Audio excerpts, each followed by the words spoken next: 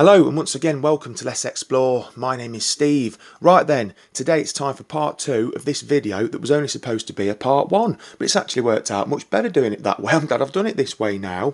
Anyway, of course in part 1 we went to look at the Raper and Fenton colliery and the Califat colliery. Of course the Raper and Fenton being the red dot there and the Califat being the orange dot. It's time to get me and that great big spot on my forehead which looks like Bardon Hill over to where the blue dot is, because that is of course Lount Nature Reserve, which used to be Lount Colliery, and then we're going to do a revisit where the purple dot is of Newbold Tunnel. Now of course Newbold Tunnel opened in 1833 and it stayed open until 1872, but then when the new Lount Colliery come along, not the new Lount Colliery, the Lount Colliery, when they came along they actually converted the line so steam locomotives could run through that famous Robert Stephenson tunnel, because back in the day it was only a tramway. Right then, so here we are, Lount Nature Reserve, and of course from the years 1924 up until I think around about 1968, not too sure on when it closed, I think it was 68, this was of course home of Lount Colliery, and of course it's one of the later collieries in the area,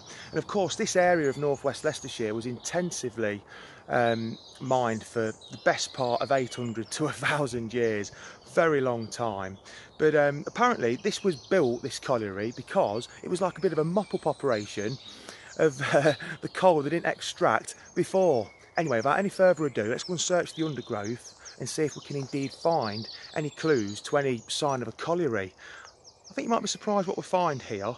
But just look at this, absolutely beautiful, and I'm making the most of the sunshine because I'm led to believe that from tomorrow onwards, from Saturday, the weather's going to be poor, but hopefully not too bad, because I've actually got another video planned for Sunday. Anyway, fingers crossed we'll get to make it, because I'm actually looking forward to making that as well. Anyway, until then, let's go and look at this place.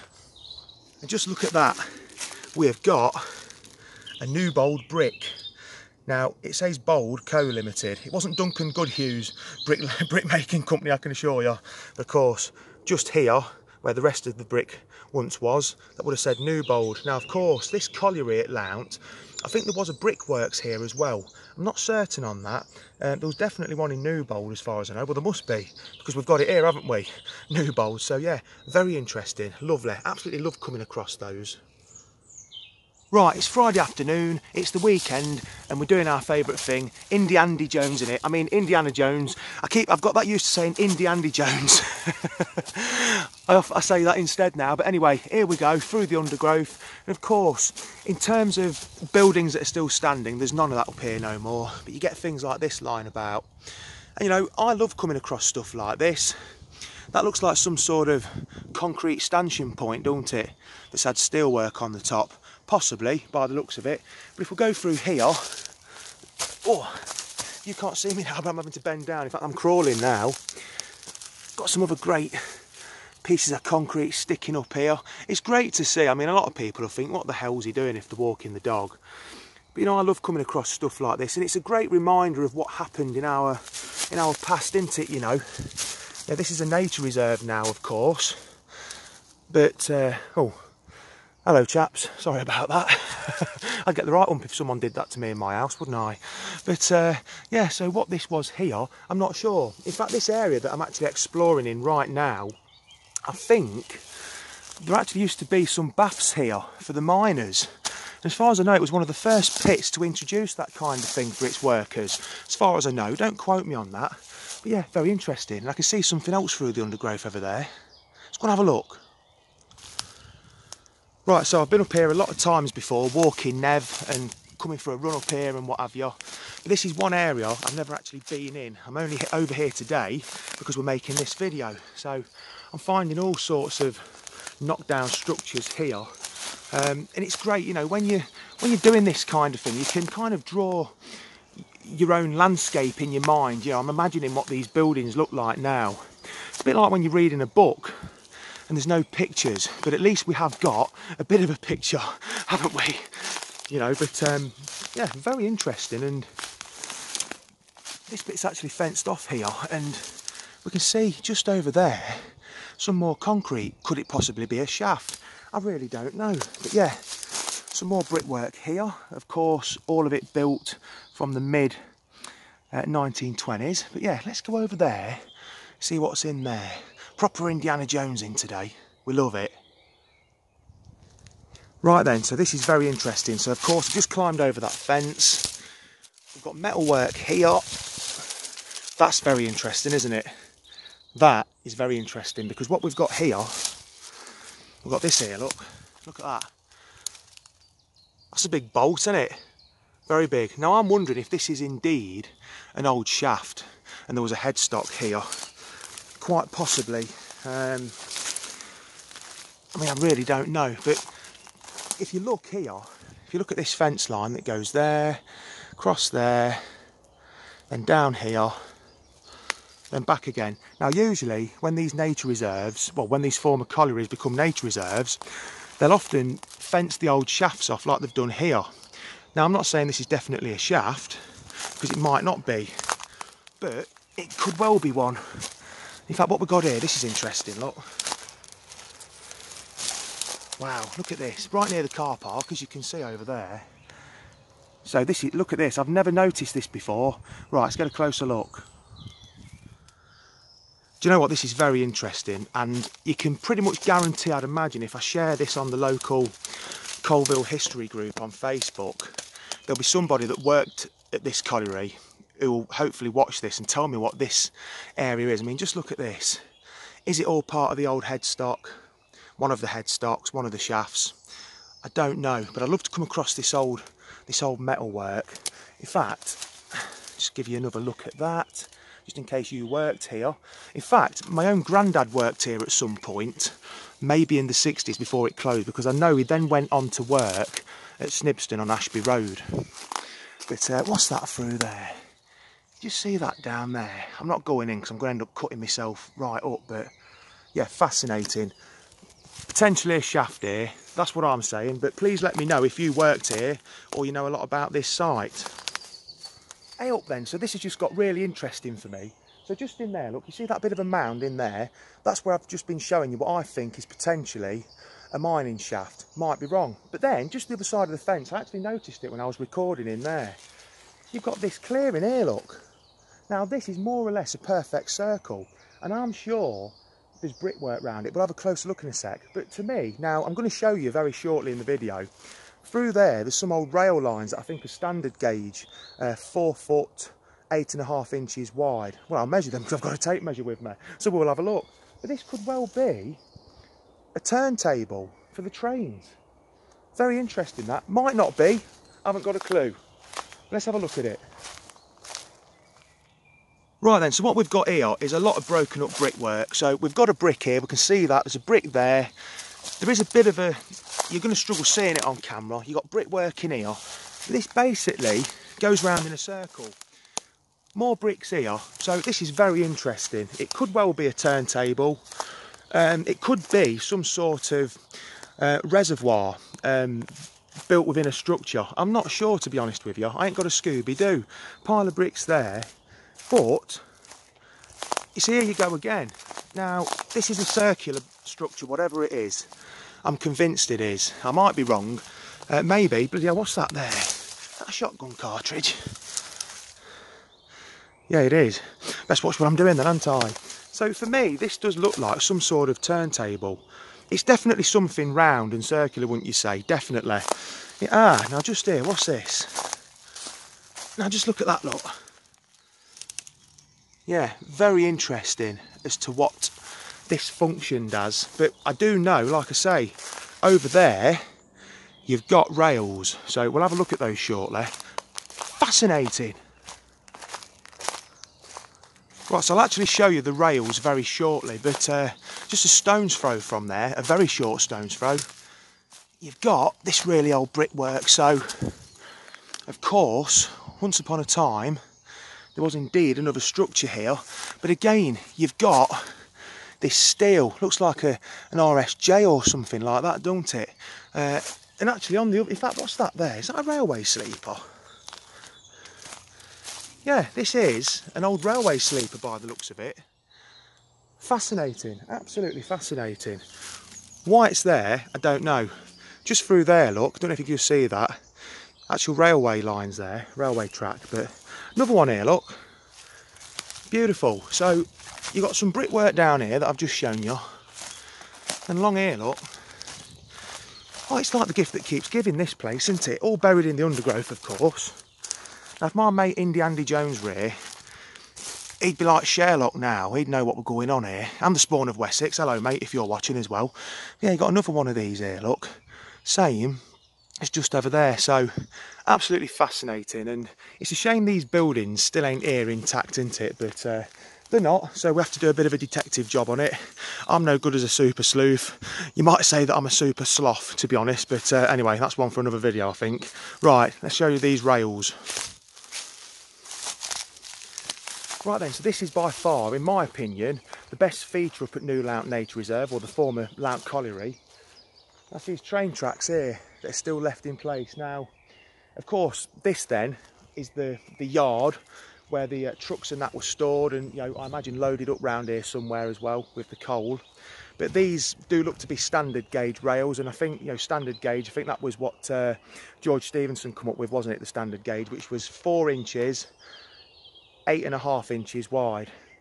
But to find that out, you've got to measure it. Now, for some reason, I always carry around with me a tape measure.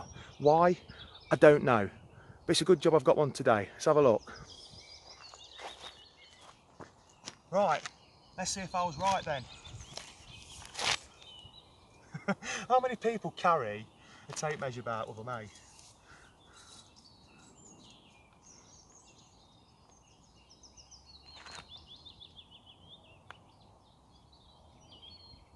Yep, 4 foot, 8.5 inches. Thank you, Mr. Stephenson.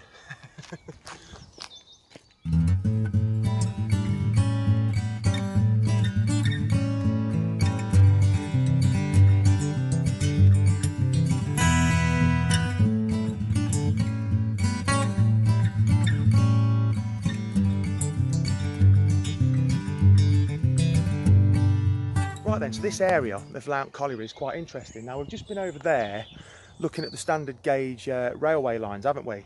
And just here, look, beneath my feet, got very narrow gauge rails here as well. But just over here, if you look at this, we've got another standard gauge line here. And this is very interesting as well, because the actual rails upturn here, look. So this is like a stopping point here, I'd imagine. I imagine that's a natural feature there. I don't think that'd have, unless it happened when they took the actual rails up. I'm not sure, I don't think so. Maybe this was a stopping point here. But it's quite interesting because whereas you've got the standard gauge here, and like I say, next to them, maybe supplementing them, is the narrow gauge. So I imagine that these might have actually been worked. Now, they either had a very small steam engine up here as well, which I doubt, or maybe pit ponies still in use in the 1920s up to 68, I'm not sure. Or men used to actually push small trucks for whatever reason, for whatever purpose, not sure. So that's very interesting, isn't it? Right, so further up we've got more of these narrow gauge rails here, look. Absolutely fantastic. This one, that goes, we'll follow that round in a minute. I have been up here before and looked at these, but this one down here, of course, goes off into this undergrowth. So I don't know what's over here. Is there much to look at over here? I've never actually looked before. What's down here then? Not an awful lot down there, apart from some lovely bluebells. Yeah, just look at those bluebells over there, look. Stunning. And in fact, I've just spotted just there what looks like a manhole. We'll look at that in a minute, but let's see where this narrow gauge goes first.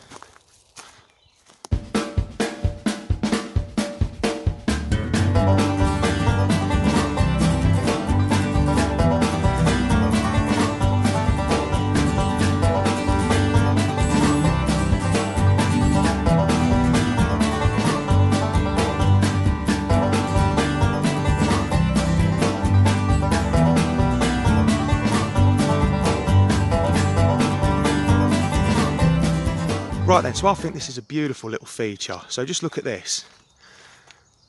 Now what you've got there, that is your standard gauge railway line there. This is the yard of Lount Colliery.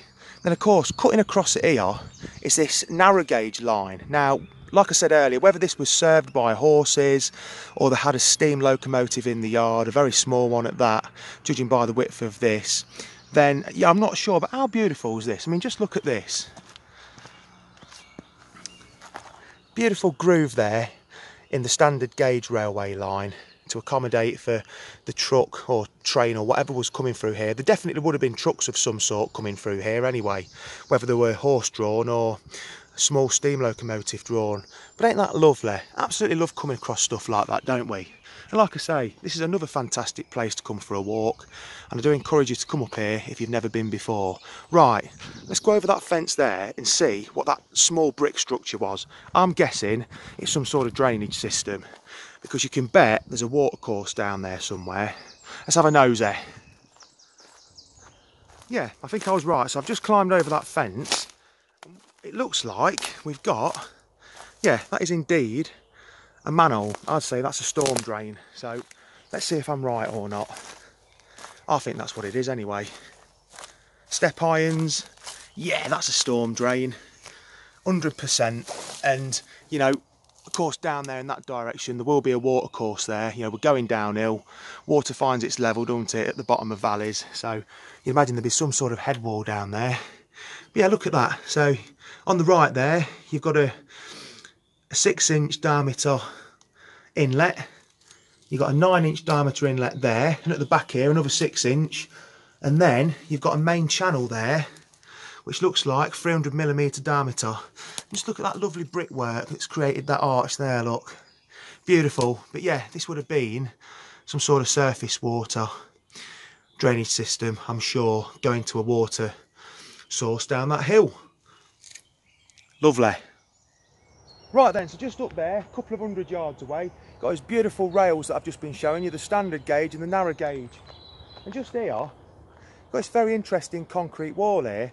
Now, at this point, I can't see the actual rail, so I'm not sure which angle they're travelling out away from the colliery at, to be honest. Now, this could well be the old track bed where I'm standing here on this footpath, or this could be it here. Now, this is quite interesting here, so I've just showed you that concrete there, a bit of a retainer. But then, this could well be, looking at this, the actual railway embankment, because it drops off here, look. So is this the railway line embankment into Lount colliery? I think it could well be. Because just here, look. See, you've got a wall there, and then you've got one here as well. So this, you know, where the rails in between here. Really not sure. I'm a bit bamboozled with this one, because there is a bit of a ground drop off here. Ah, right then. So if you look at this, looks a bit railway embankment-ish, don't it?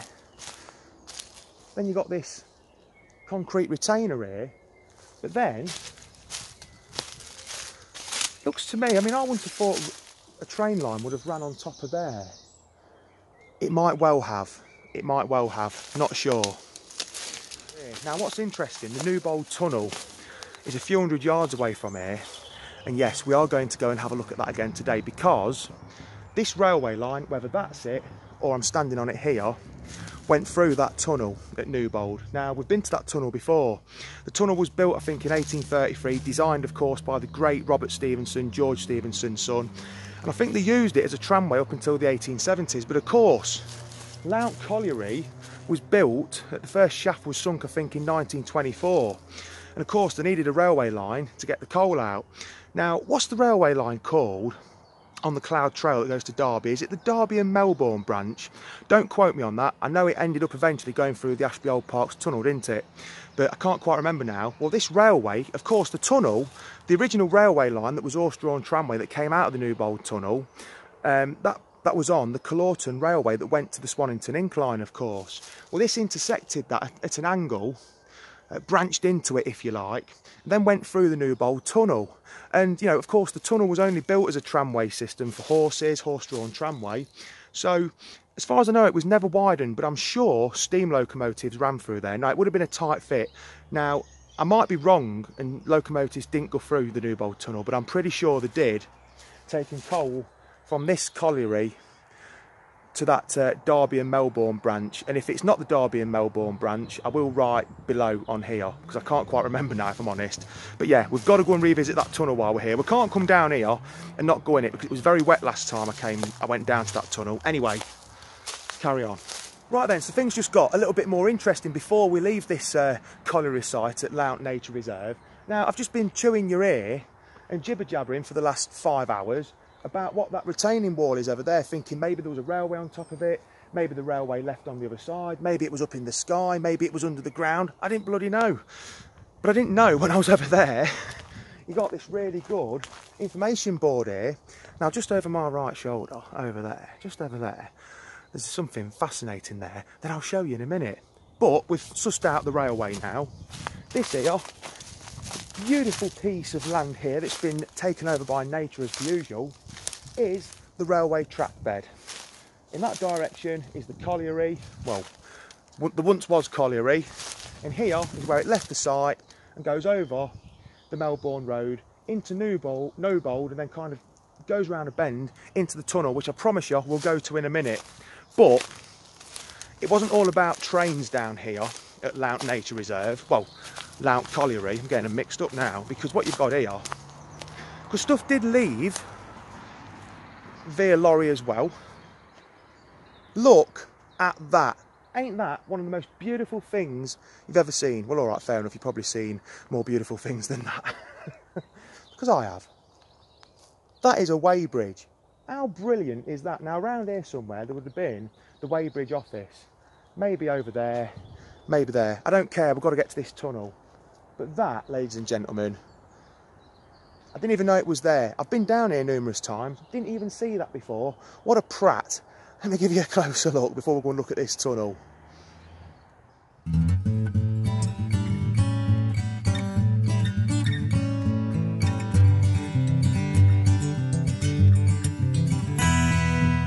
Right then, so here I am, back down on the railway track bed. In that direction is the Newbold Tunnel. Now, last time I came down here, it was an absolute quagmire. It was absolutely chucking it down that day, if you ever seen that video.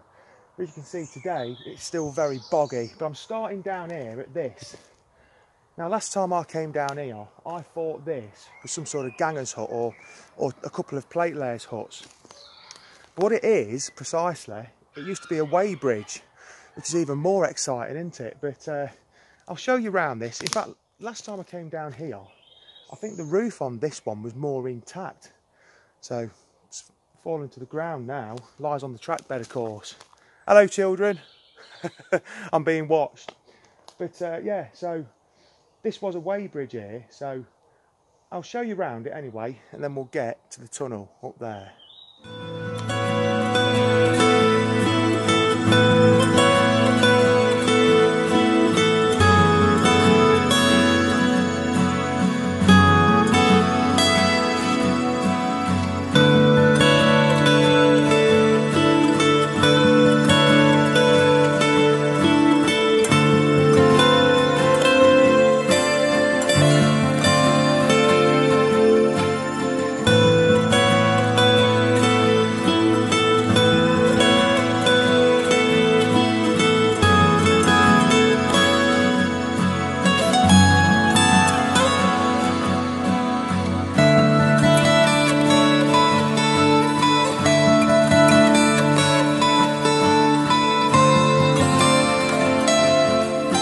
There's the weighbridge. I've just been up there, haven't I, filming that.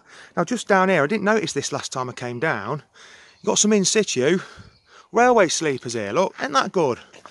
Got another one here. So didn't see them last time I came down here. Mind you, it was that wet. One here, look, that I'm standing on. But this is a quagmire, and it's that horrible water that stinks when you disturb it as well. So another 100 yards or so up there, we should be at the tunnel. Right, let me fight my way through this lot.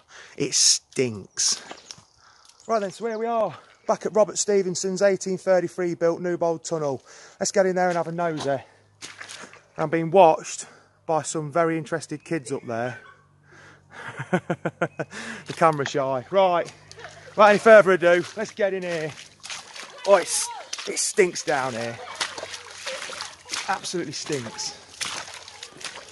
Right, so here we are again, and as you can hear, It sounds more like a culvert these days, but you know, for saying it was built in 1833, it's in reasonable condition, to be fair. And you know, I mean, this is historically very important to North West Leicestershire, this tunnel, and I'm amazed that these structures are allowed to go to rack and ruin, to be honest with you. There's actually a house built above us here. How they ever built it, I do not know. So this tunnel must be pretty, you know, reasonably structurally sound in places. But as you can see, in pretty good condition, to be fair. In fact, looks like a pigeon or something that's lost its life down here. Bless it. But yeah, you know, I mean, so historically important to North West Leicestershire, and you know, the UK really. I mean, this is an 1833 tunnel, of course, and you know, I didn't know until not all that long back that steam trains actually did come through here. And you know, if you look at the actual ceiling, the roof, it is black, so it has been scarred with soot. I couldn't speak then, but yeah, absolutely amazing. And you know what, better conditions than last time I came down here. The water was nearly coming over my Wellingtons last time. Beautiful. Right then, so we are out at the other end. I'm not sure if I'm east, south, north or west here, if I'm honest with you. But as you can see up there, same as before last time I came down, that brickwork has started falling out there on the retainer wall. And I think this tunnel is actually around about 90 yards long. Its sister tunnel, a couple of miles in that direction, the Lount Tunnel, I think that's 480 yards long, but that's buried. But yeah, absolutely fantastic. Beautiful coping stones up the top there. But what a fantastic piece of local history this is. Built in 1833. Its life pretty much ended, I think, in the 1870s, and then when the Lount colliery sunk its first shafts, converted part of the line, and they actually had steam engines running through here in this direction towards me to the Derby and Melbourne branch railway. I'm sure that's what it's called. I keep calling it that, but if I'm wrong, I'll write it down below somewhere. Okay, well, unfortunately, that concludes today's video. I hope you've enjoyed it as much as I have. We've seen quite a bit, haven't we, to be honest with you? And yeah, when I edit this, I'm probably going to end up deleting bits of it because I think it's going to be quite a long video. Anyway, if you enjoyed it, thank you so much for watching. Please like, subscribe and share, and I will be seeing you at the next one. Take care of yourselves. Bye.